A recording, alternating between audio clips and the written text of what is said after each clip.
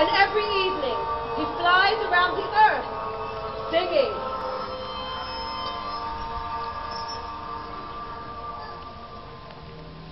And the Iron Man became a bit of a star. And people like you came from all over the world to see him here in my scrapyard. I even sent him presents. Some send only a nail. But some people send him a car. And one very rich man even gave him an ocean liner. And have you noticed the unexpected effect that the space fat singing has had? Because it seems to me that people are more peaceful now. And maybe one day, the countries of the world will think about how they can live pleasantly alongside each other, instead of how to get rid of one another.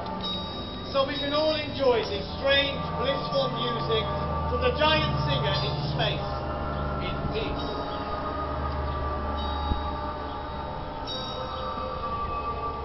Maybe one day, I hope.